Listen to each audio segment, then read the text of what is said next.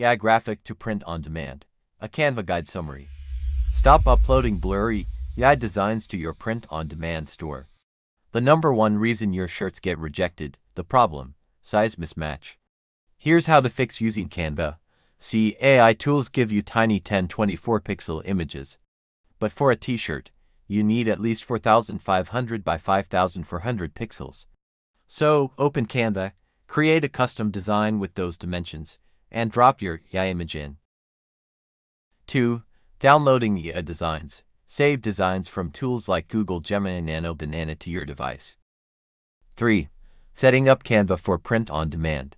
Create a custom design with print on demand specific dimensions in Canva.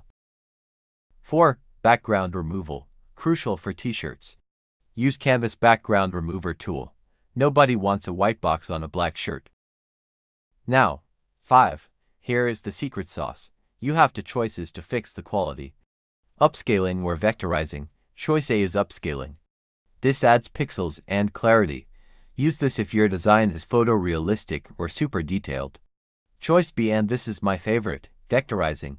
This turns your pixels into smooth lines. It's perfect for illustrations and lets you easily recolor the design later. 6. Comparing and preparing.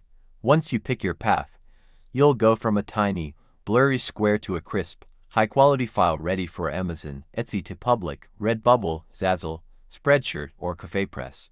Save this video so you don't forget the workflow. I answer question.